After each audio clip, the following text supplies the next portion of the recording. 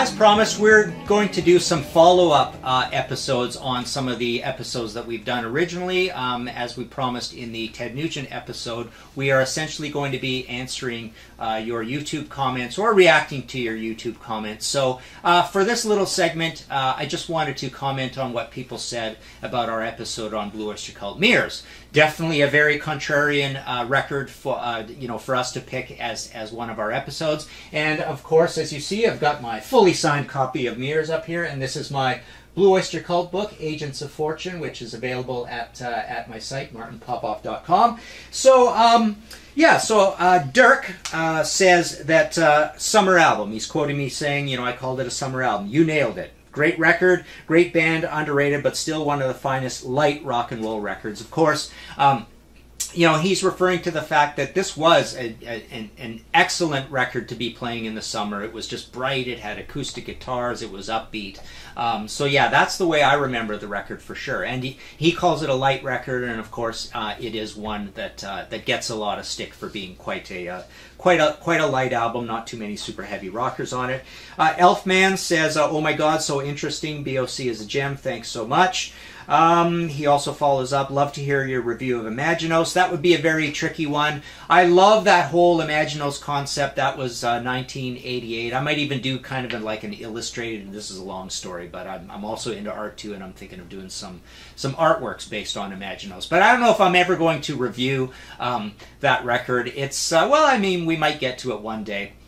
But it's a very complicated, stitched together record with a very complex story. Not one of my favorites. I don't like the production on it very much, which is kind of uneven. But yeah, very, very challenging and intellectual BOC record. So love seeing you mention that.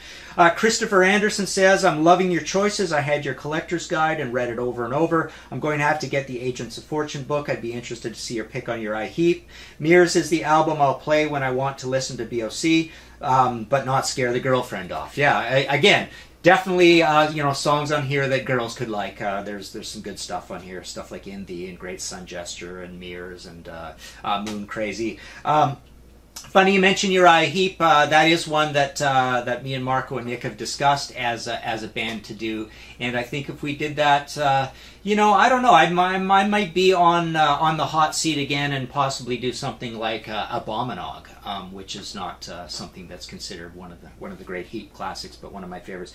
John Swartz, who's a complete BOC expert, buddy of mine. Another thing that happened when Mirrors came out was that BOC dropped the lasers in their live show. Not sure of the timing, but it may have also fueled perception that the band was going soft at the time. Yeah, very interesting point. Like I say, John's a real BOC expert. I wasn't. I never really kind of put the two together. I'm not so sure about that. I actually saw the band on the Mirrors tour as well. It might be actually something that shows that the band was maybe cheapening out and that things were not going so great for them, which was definitely the case because Spectres and the live album went gold. I think the live album went platinum. And Mirrors did not certify at all. So, John might have something here in that probably people who went to see the show said, where are the lasers? Are these guys on the way out kind of thing? Brian White says, I've always liked Mirrors, seemingly more than many others do, but to me it just isn't quite in the same league as the absolute top end of the BOC catalog, Treaties, Agents, Cultosaurus. So he's picked like 3 different eras there, basically.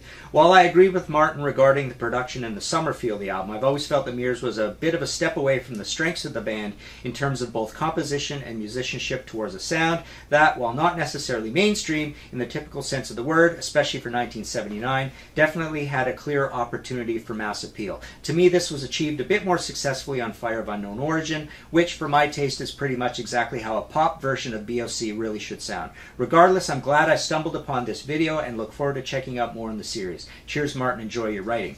Very interesting points there, and I'll tell you, you're bang on because right now I'm going through the process of I'm reading in a bunch of my books to be issued as audiobooks, and I'm halfway through Agents of Fortune here, and Albert Bouchard says some amazing stuff about how we deliberately tried to make this commercial album. It flopped. Then we tried to make what he called a Mysterioso, an album where we knew there were no hit singles. And then, as you're saying here, they basically got the balance right on Fire of Unknown Origin. Fire is a little bit funny and fragmented because it's got that whole tie-in with the heavy metal soundtrack album. But Burnin' For You is a big pop hit on there, and then it's got some heavy songs too. So it's got the dark and the light, and it seems to be in a comfortable BOC zone. And you're right, Mirrors does sound a little bit like the work of a different band. So yeah, just a couple more here. It is a summer album. Mirrors and Rainbows Down to Earth was the soundtrack to my summer of '79. Of course, we did a Rainbow episode as well. Kurth Gersten says, can I have some of what you've been smoking? It must be bloody good stuff. So there you go. There's the contrarian effort, contrarian ethic at play here. Great episode. And then finally, Kielsto says, did not change my mind one bit. Well, that's fine as well, because basically we know here at the Contrarians that these are funny choices. So there you go. Thanks again. We will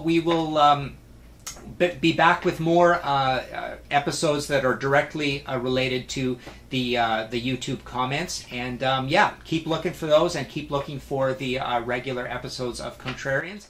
And don't forget to subscribe. See you next time.